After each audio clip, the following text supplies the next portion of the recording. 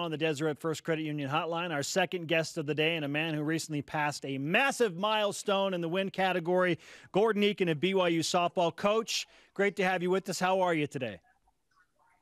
I'm great, and thanks for having me. I really appreciate it. You bet. For the record, you put up with a lot, including talking with me at the top of every fourth inning of every home game.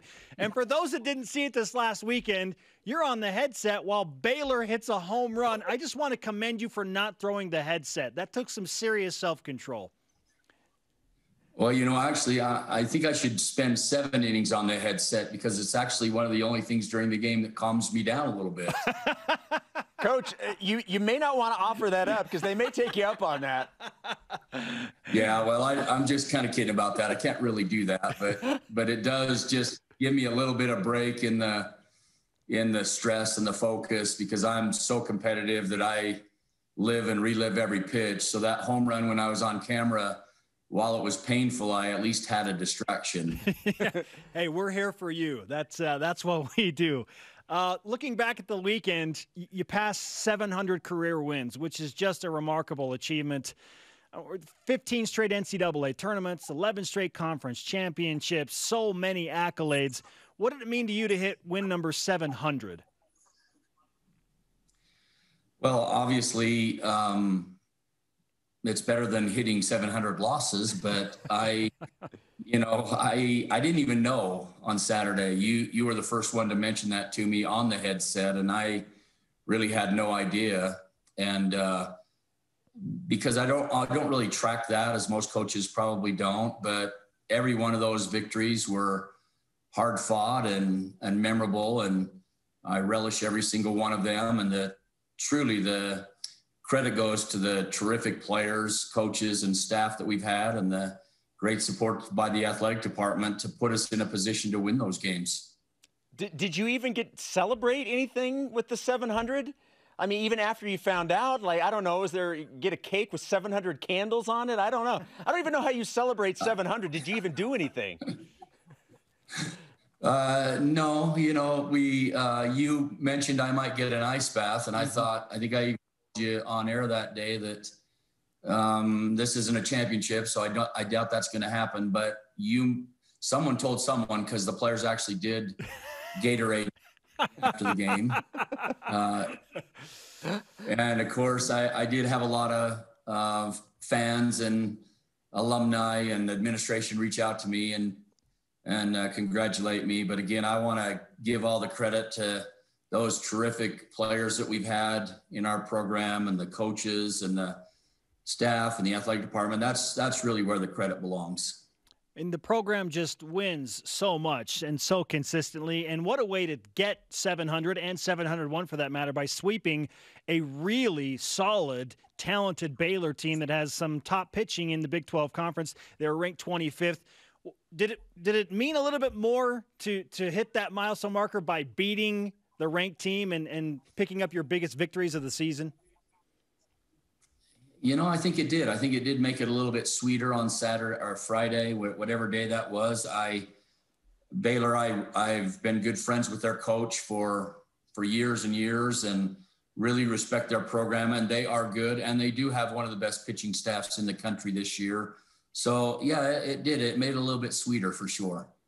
What type of impact do you hope it makes or that the players can take from that series moving forward? What type of impact do you want it to have? Well, obviously, we want to build on that and understand that we are capable of playing that kind of ball all the time. I mean, we started clicking on all cylinders this weekend.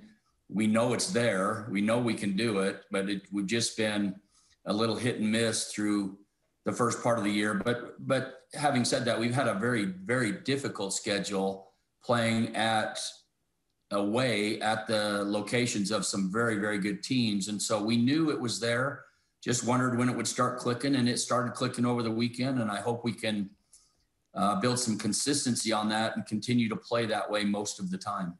BYU softball head coach Gordon Eakin with us on BYU Sports Nation. You mentioned you work a lot. You're back to work tonight against Utah State, and then you head to Moraga to open up West Coast Conference play against St. Mary's, who I'm sure would love to take down the main target in the WCC.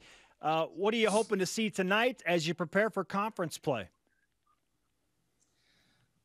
Obviously, solid pitching, effective and solid offense with quality at-bats each time, solid defense, no mental mistakes, just the way we played on Thursday and Friday, and then the perseverance that we played with on Thursday and Friday, because in all sports, including softball, you have your ups and downs, your highs and lows, and you have to be able to persevere and sustain through those. So that's kind of what I'm going to be looking for, and no letdowns.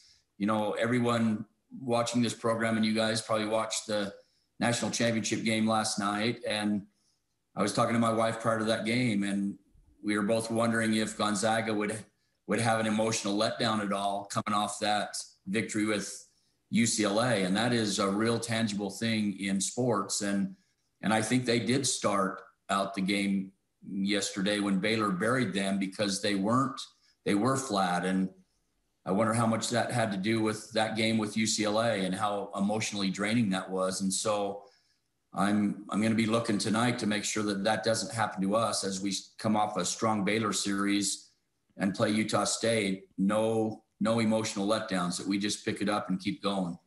Were you the one that implemented the home run chain, by the way? Is that your type of bling? Do you get to wear the home run chain? Yeah, they're just borrowing that from me for sure. Oh, it's hilarious. There's always some antic, right? I don't know where that came from. Okay, so I've got to do some investigative work here. I'm going to find out. Yeah, the players would be able to tell you where that came from, because I don't know. Well, you deserve the home run chain. In fact, I remember not too long ago you taking some batting practice from some of your pitchers and very promptly hitting a home run out of the park and jogging around the bases. Is that something that happens often? Is this a season tradition? No, not every season, but every now and then I have to prove to them that I know what I'm talking about a little bit when I give them some counsel about their swing. And I think when they can see that maybe I can do it a little bit, my words have a little bit more power to them. And I did that last year when we were in Fresno, and I'm still paying the price with a sore back. So I have to space that. Fair enough. Hey, if they doubt you, all you need to do is say 700, okay? There's no reason to be doubting this guy here, all right? Coach. I think in today's generation, it's more effective if I just put up the replay of that home run in Fresno than talk about the 700. Yeah. There's a lot of truth in that. Video evidence. Coach, congratulations again on passing a milestone. We look forward to you pursuing win number 702 tonight against Utah State. Thanks so much.